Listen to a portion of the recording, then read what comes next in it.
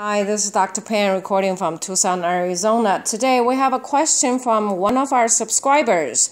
We'll do a quick analysis and see how we go about solving this type of problems. To send your own questions, please subscribe our channel. The analysis looks something like this. Let's do a quick review of log in general. When two things are multiplied, taking log leaves you two things adding. That's what the property of log, a very powerful one. It reduces the order of operation from multiplication to addition. Of course, then if it's a division, it gets to be a subtraction here. A special case is mentioned over here.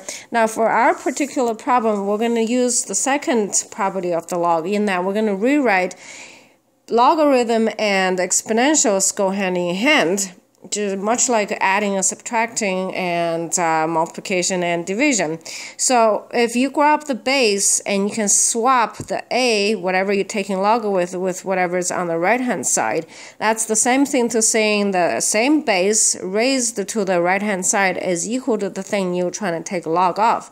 Particularly for our problem, if the base is 10, we're going to swap the whatever we're taking log with on the right hand side. So we actually have exponential. For this case, we need to solve x in the exponential form in that same base, swap this with the right hand side. I have 10 to the square is equal to whatever I'm taking log of.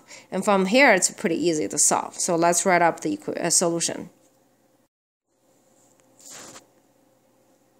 So here's the solution. Log base 10 of something equal to 2. We're going to use the property discussed earlier. We're going to hold on to the base and swap whatever we're taking log off with the right hand side. I end up with 10 squared is equal to square roots of x squared minus 1. Now I'm going to square both sides. I have 10 to the 4th equal to x squared minus 1. Move 1 over there and then take square roots on both sides. I have x equal to plus minus 10001. Alright, I hope that helps. Hi, this is Dr. Pan recording from Tucson, Arizona. Please comment, share, or like this video. Together we can make math easy again.